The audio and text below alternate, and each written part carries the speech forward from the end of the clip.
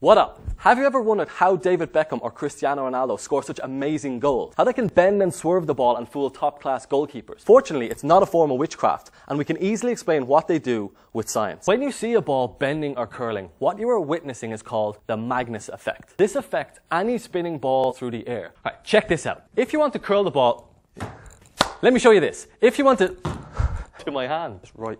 Let me show you this. If you to curl the ball, you have to kick it on one of its sides. This causes the ball, it's to kick it on one of its sides. When the ball is spinning, this is where the magic happens. Because the ball is spinning, it speeds up airflow on one side of the ball and slows it down on the other. This deflects air to the side you kick the ball, and from Newton's third law, this must produce an equal and opposite force the other way.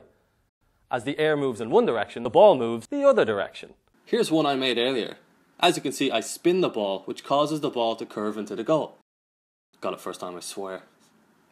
Here's me doing one with my left foot, just cause I can. They're not breaking the laws of physics, they're actually using them. So, will this knowledge help you become the next Ronaldo? No. But now you know the science, the rest is up to you. What's the big idea?